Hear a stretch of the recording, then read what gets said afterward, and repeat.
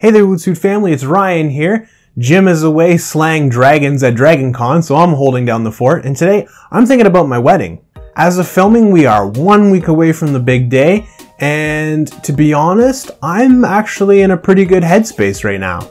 I know I probably should be more anxious or worried, and I tend to be the kind of person that I don't get worried until I get closer to the event, so for now, I'm just kind of in that lull where I know that there's a lot of time between now and next Saturday, and so I'm not really bothered by it, but I know that kind of ball of anxiety is coming my way. It's been a long engagement when you think about it. I mean, I proposed in December 2016, and now I'm getting married September 2018, so it's been a long time coming. A lot of planning, a lot of arranging, a lot of thinking through the details, almost 100% of that done by Sarah and not myself. When you think about the level of detail that goes into it, it's pretty mind-boggling. I mean, in this year alone, Sarah and I renovated our old house, renovated our new house, sold our old house, bought a new house, and then moved cities, and still, that level of detail doesn't even come anywhere close to what you have for a wedding. I mean, when you think about the details of it, from vendors and guest lists,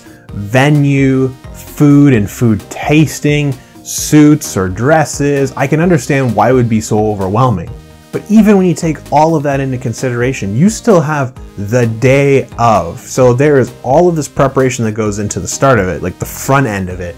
And then the day of is an entirely new beast altogether. Oh, and let's not forget that oftentimes you have to plan for the day before and then the day after as well. From itineraries to rehearsals and rehearsal dinners, gifts, how you're going to spend time with each other, getting ready. And then the day of, you got to show up looking your best for all of the photos and everybody else and have this wonderful experience. And I'm not trying to knock on it, it's amazing when you sit down and think about all of these important details for just one day, and yet it's supposed to be the most amazing day. Thankfully though, we've been fortunate and we've been surrounded by a lot of good people to help us out. We've got some great vendors, our family's been amazing and super supportive, especially for Sarah. Sarah has been an amazing all-star in all of this. And so many friends and families have stepped up, and they're giving us love and words of encouragement and words of wisdom and practical advice. I've had 2 pieces of advice so far. One of them from my bar manager who just got married,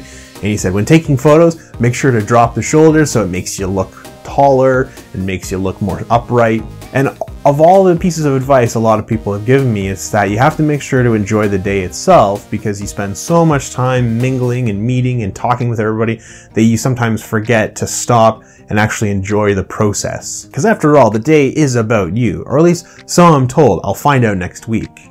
Anyways, if you have any pieces of advice, let me know down below. I could probably use a few more tips and tricks to make sure the day goes off without a hitch. The countdown is on. Only 5 more sleeps and then it's the big day. Thanks for stopping by, and thank you for any comments that you give me down below, and don't forget, stay awesome.